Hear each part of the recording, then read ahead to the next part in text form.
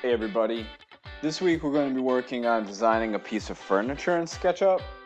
You guys can design any piece of furniture that you want. It could be a table, it could be a chair, it could be a couch, it could be a cabinet, it could be whatever you want. I'm going to be designing a desk this week.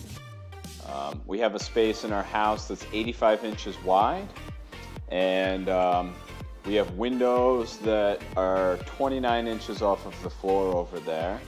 And we already have a desk in that area, but we've been thinking about making a custom built-in desk for that corner. So I'm going to use this opportunity to kind of start playing around with some designs and how I might set it up. So my main parameters, again, is the width is 85 inches and the height is 29 inches. I'm going to make the depth of the desk be 3 feet deep, so it's going to be a good sized desk. It's going to be a computer desk, not really so much a writing desk, so 29 inches is a little lower than a typical desk, but it's actually a pretty nice height for typing on, so that'll work out just fine for us. Again, you get to design whatever you want. So I'm just going to start like cruising through some of this. I may fast forward through a lot of it. I may decide to just cut out into different sections. But I wanted you guys to kind of come along with me here and see what I'm doing, and hopefully this inspires you. Talking about inspiration, make sure that before you start something, you do a little bit of research.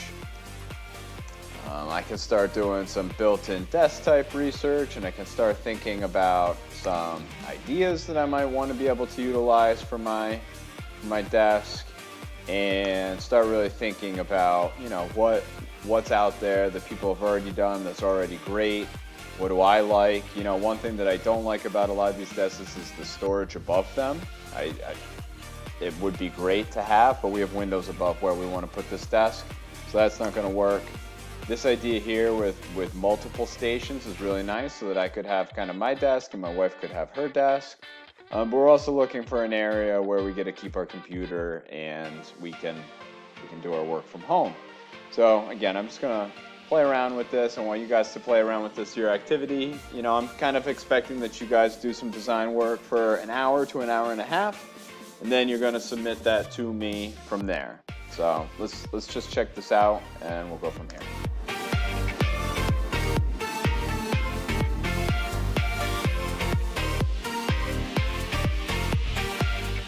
Alright, so ladies and gentlemen, this is a picture of my kitchen. My kitchen is going to be the inspiration for my project. The kitchen top doors here, these are walnut. That's going to be the top to my desk. It's also going to be the fronts of my drawers. But similar, I'm going to do a two-tone thing where I have some painted aspects of it and some natural wood aspects of it. So the base is going to be either like a navy blue like this or a black. I'm going to kind of take a look at it in SketchUp to make that determination. I'm also going to use gold hardware on the drawers. And again, I might use like this black as the body instead, but I'm going to be basing all of this off of my kitchen. So when I go to start drawing this, I'm just going to walk you through the beginning here of my thought process. I'm starting off with just a very basic shape of my piece. And if you look in the bottom right corner, I just typed in 85 inches, 36 inches. So that's the size of that base. And then I just brought it up 29 feet on accident. So I needed to make sure to put in the 29 and then the comma to make it 29 inches. From here, I'm going to start dropping things like my tabletop in. Okay, I want my thickness for my tabletop to be drawn in here, and I'm going to bring this over. And then I start putting in a toe kick down at the bottom here that I'm going to ultimately remove, but I'll start showing you. So one thing here, even though I'm going to delete this, one thing that's important to take a look at is that when I go to draw something, I typically use a line tool to be able to measure, or the pencil tool to be able to measure. Oh, I forgot there. I shrunk that down by 6 inches.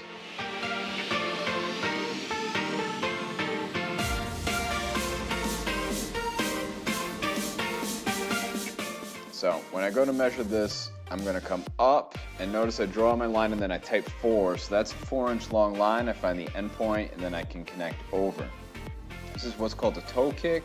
It's typically put in on cabinets, not on desks. So that when you're standing at a cabinet, your toes can like go underneath of the cabinet.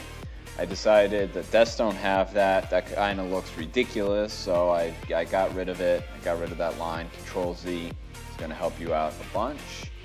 And then I'm starting to think now about my drawers. So all my drawers are going to be 3/4 of an inch away from the surfaces. So I'm measuring down 0.75 with my line tool. I'm going to find the end point of that. I'm going to measure over 0.75 with my line tool. And that's where I'm going to start drawing from there. I'm going to grab a rectangle tool, and all of my drawers in my case are 18 inches wide. So on the bottom right, you're going to see that I'm going to type 18 eventually here. And then this one is 5 inches high. So 18, comma, 5. And I hit return. I'm going to put an 1/8 of an inch space between each of my drawers. So again, with my line tool, I'm going to come down 0.125.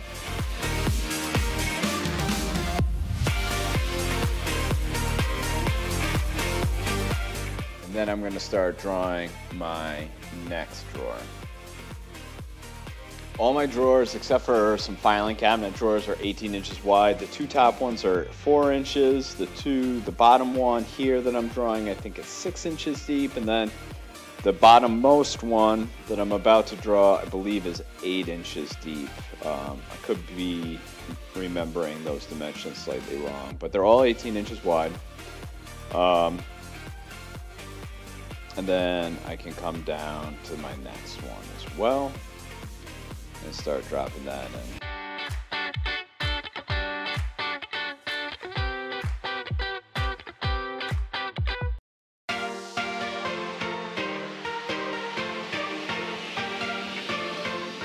Okay, so my bottom drawer is actually 10 inches deep. So at this point I need to go through and I need to clean up my lines. Notice I'm taking the eraser tool, notice I'm zooming in, get rid of all of those like measuring lines that are left behind, delete those, and now I'm left with my 4 drawer fronts. I can use the push-pull tool, which you can either grab from the side or you can hit the P button, and I actually decided that my drawer or my whole desk front should go in a little further, so I pushed it in 0.75. So basically between the face of the actual desk, not the drawer front, but the desk to the edge of the countertop or like the desktop is going to be 1.5 inches. My drawer fronts hang out 0.75 and the rest of my tabletop is going to hang out another 0.75. And here I'm starting to draw some lines to start putting like the opening to sit within, but I realize that I'm not drawing on the face of the object here, I'm drawing in the middle, so I create a new line that's actually on the face of the object, 0.75 away. Then I come straight down, and then this is where I'm going to start drawing the footwell.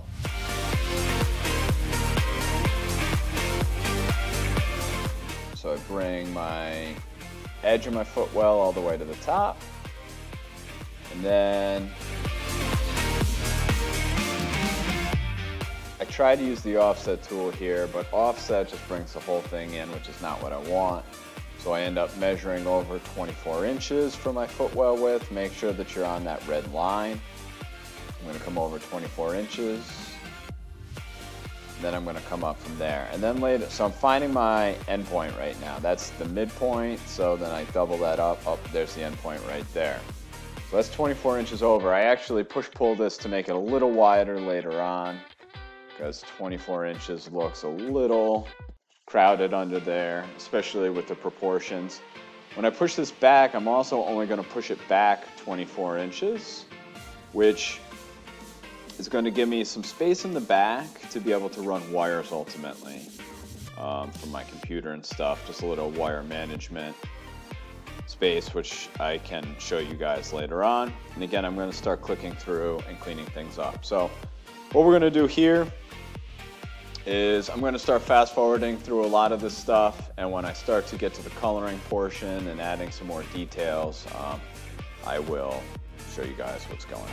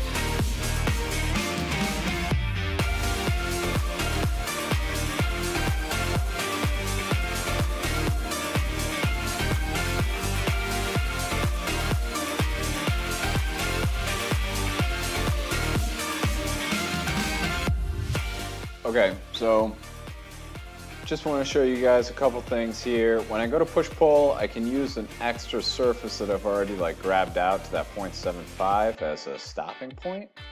So I did that there.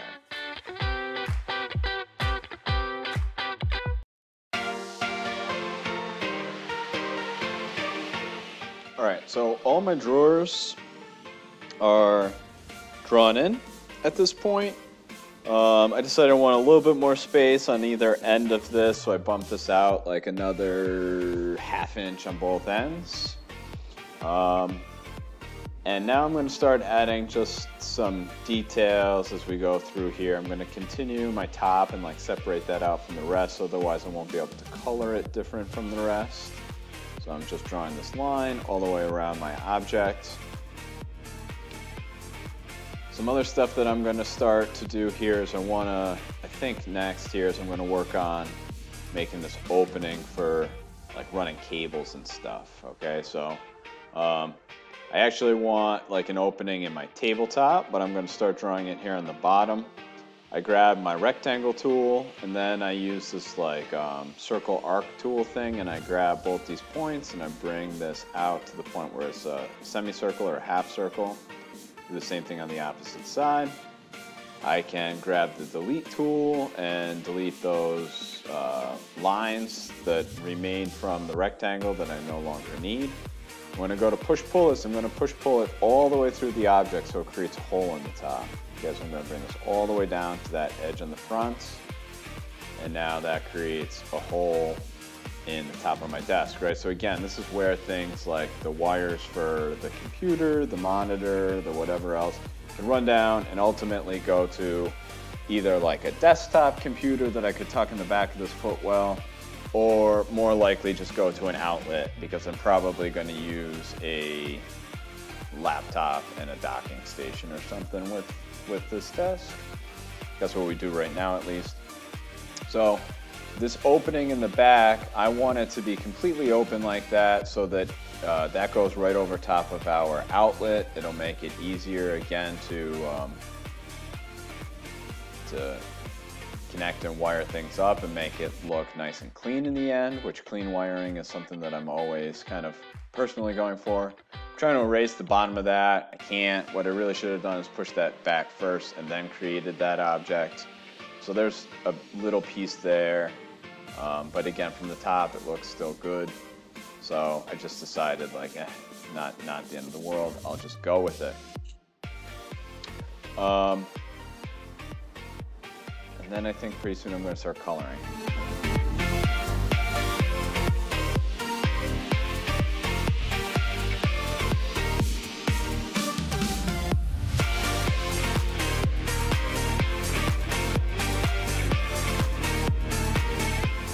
So as we go to color here, again, the top is going to be walnut. There's This is probably the closest color to the walnut that I have, so this is what I'm going to select.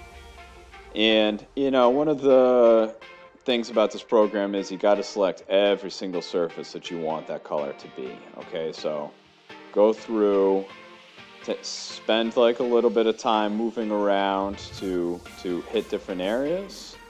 At my tabletop, again, all of my drawer fronts are going to be walnut also, and so are all of the sides of the drawer fronts, okay? Lots of clicking to get all these drawers done. We will fast forward through this.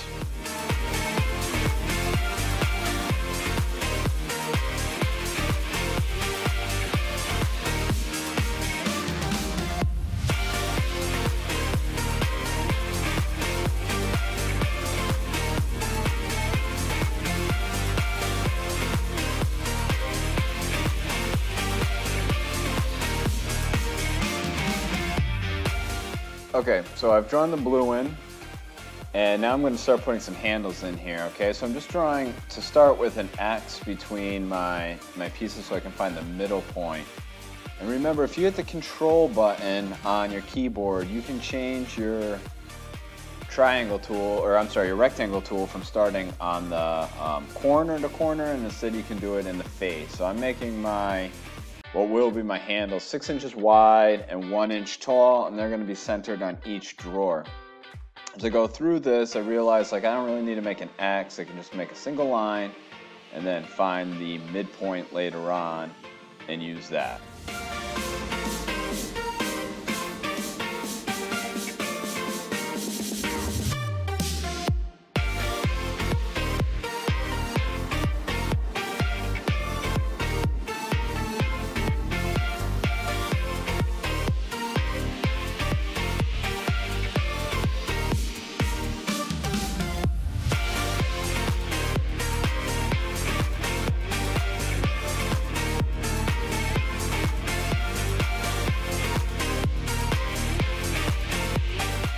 Alright, so after I got all those lines drawn in, I'm starting to draw rectangles for my handles. And again, I hit control, so I was doing a center point triangle or rectangle, and they're all 6 by 1 inches. Okay, so the other thing that I need to do with all these lines that I've drawn is I need to delete them. And they automatically trim to the nearest line, so you need to go through and cut like all of these.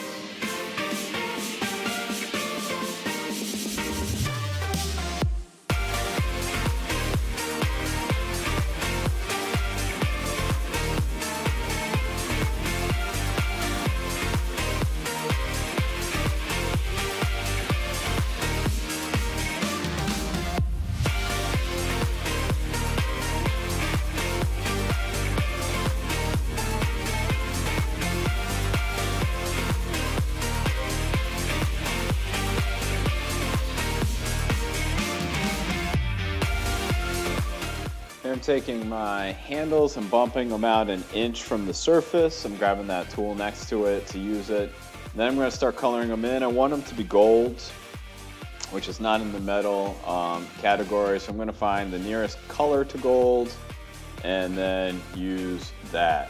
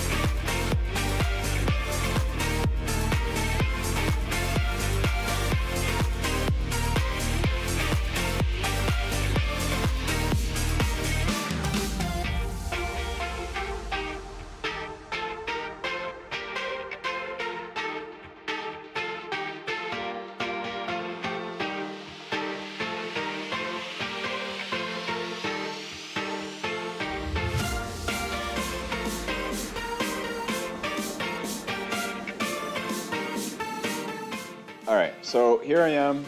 One thing I think I skipped over is the fact that I did change the color to black. I didn't like any of the blues. I have all my handles colored, and things are done here. Okay, so now the question is, how are we going to save this, and how are you going to turn this in? All right, so in the top left here, after I'm done kind of showing you the project,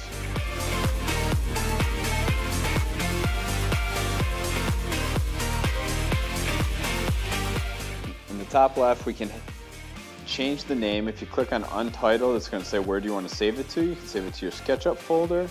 Going to name it. I think I named mine DDE Temp. Oh, I guess I named it Desk. I thought it was DDE Furniture, but I've named it Desk.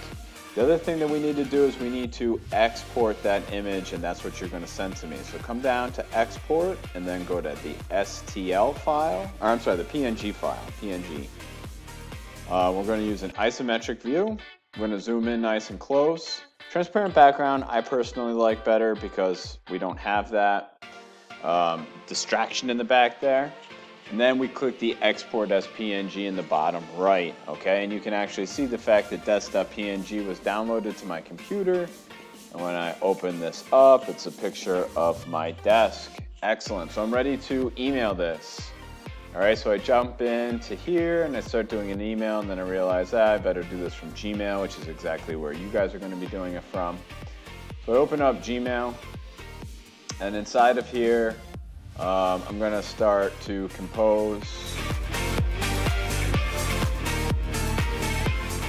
a new email. It's taking a moment to load, but I'm gonna compose a new email. And I'm gonna send that again to b-shine@ncolony.org, or you could send it to brian.ashine@nccsk12.org. You're going to type in the subject DDE Furniture Design.